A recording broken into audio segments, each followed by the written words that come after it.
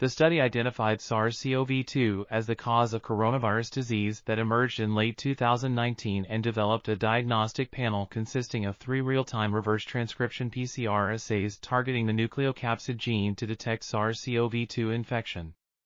The assays demonstrated a linear dynamic range of 8 orders of magnitude, an analytical limit of detection of 5 copies/reaction of quantified RNA transcripts, and 1x10⁻⁻1.5 tissue culture infectious dose/ml of cell-cultured SARS-CoV-2, and performed comparably with various clinical specimens. The study obtained no false positive amplifications with other human coronaviruses or common respiratory pathogens, and the results from all 3 assays were highly correlated during clinical specimen testing. On February 4, 2020, the Food and Drug Administration issued an emergency use authorization to enable emergency use of this panel. This article was authored by Xiaoyan Liu, Lijuan Wang, Senthilkumar K. Sakthivel, and others. We're RTCLTV, links in the description below.